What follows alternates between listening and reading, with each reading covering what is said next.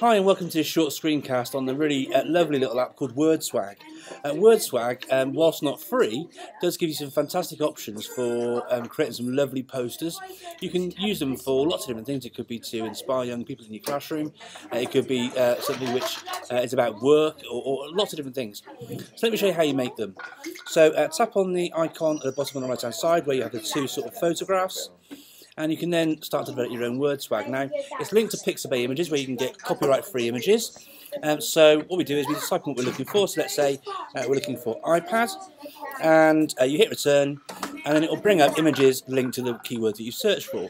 So now just simply grab yourself an image that you like, so you can scroll through and find an image that you like. I quite like this one here, with the blank iPad on the screen. Now I'm going to choose to not crop it. So you've got the option square crop at the bottom, which will create a square image, or don't crop. I'm going to choose don't crop, so we've got the full original image.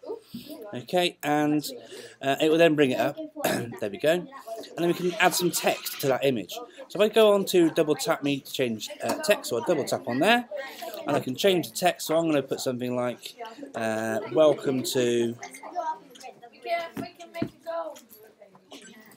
at Mounts Bay DLs, and I'll save and close, and I'll just choose continue anyway because the characters are normally allowed anyway. Then across the bottom we've got a number of different layouts that we can choose from in this view on style. So let's say we're going to choose the stack attack. That rearranges the text so it looks like that. Now what would be really cool with this one would be if that text actually fitted on the iPad screen. So I'll shrink that down a little bit so it looks like that. So within these styles, can you see the numbers 1, 2, 3, 4, 5 and the dice? So all I've got to do is choose a number and it will change the layout like so. Okay, if I roll the dice, it will just choose different layouts at random. And it does that for each of the different options you have across the bottom. So if I wanted curtains, I can do that. If I wanted trend, I can do that. And it will fiddle around with all of them across 5 different layouts and options. So that's what we get in the style bit. Then of course we can change the colour. So white on light white doesn't look very good, so I'll make it black to stand out, for example. Okay, and I can change it to any colour I want, really. Okay, not pink, obviously, because that's not very good.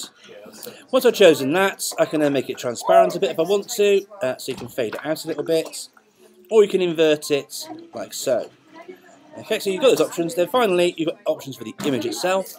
So if you wanted to, you can add some sort of Instagram effects to the actual image. So I can tap on Sweet here, for example. If I can get it right with my finger, there you go. And it changes how the image looks. I can blur the image a little bit, or I can increase or decrease the brightness. I'm going to keep it normal for now, though, so back to normal. And when you're done, you hit done. And once it's run through this process, there, boom, it's saved straight to your camera roll.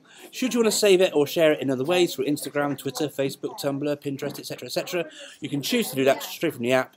And that, ladies and gentlemen, is WordSwag. Thank you.